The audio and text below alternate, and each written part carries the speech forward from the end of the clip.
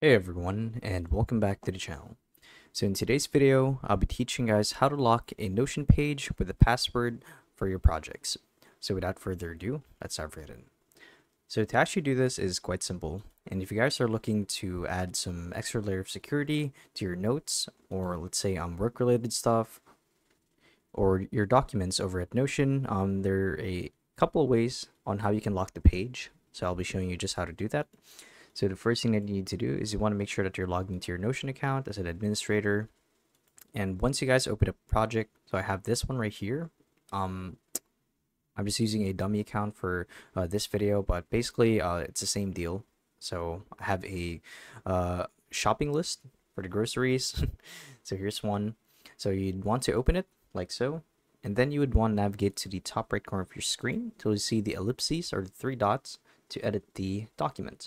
So I'm going to click on this, and there should be an option here to lock the page.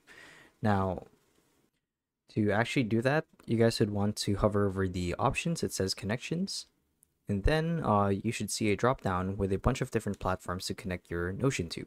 So from here, you'd want to click on Manage Connections for the gear icon, like so, and should open up this new window where we'll be met with an option to lock the document and add a password to it. Now to do that, you guys would want to click on My Settings. Actually, I believe this is my account, so it's this one right here. And then you would want to enable a password for your account. And what's going to happen is this effect is going to carry over to this document. So anyone who knows the password for your Notion account will be able to access it, effectively locking the document. And that's honestly all there is to it. So hopefully this video helped you guys out, and if it did, be sure to let us know down in the comment section below. So thank you guys for watching, and we'll see you in the next one.